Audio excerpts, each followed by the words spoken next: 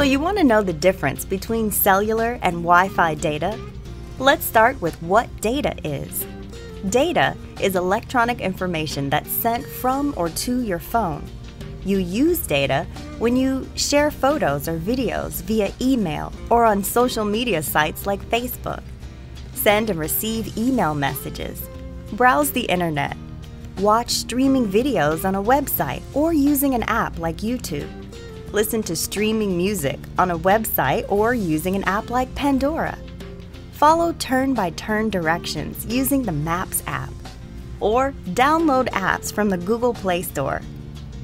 Your Jitterbug Touch is automatically connected to a cellular network that's nationwide, so you can rely on a connection just about anywhere you go. Just remember that when you're connected on a cellular network, data is deducted from your monthly plan. Your Jitterbug Touch is also compatible with most Wi-Fi networks to access high-speed internet without having to worry about using up your Grape Call data plan. So why not use Wi-Fi all the time?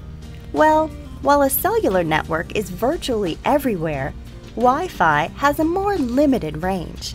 Fortunately, these days, most homes, businesses, and even airports provide Wi-Fi.